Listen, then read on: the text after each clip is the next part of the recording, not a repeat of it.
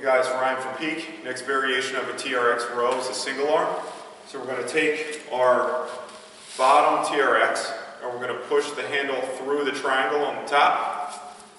Now the bottom becomes the top, and I'm going to repeat that process. The new bottom goes through the top, through the triangle, pull it apart. All right, you're going to pull that handle tight.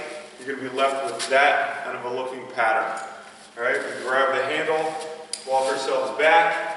We take a wide stance, and I always like setting up with two arms on the handle to make sure that I'm square to start. So two hands on, wide stance, squared up. Whatever arm I'm pulling with, I want that side to be in line with the TRX mount. Okay? So chest is square, hips are square, lock in, pull through the one arm, keep the shoulder blades down, easy on the way down, right back up.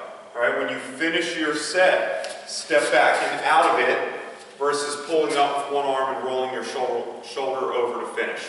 Okay? It's a single arm TRX row.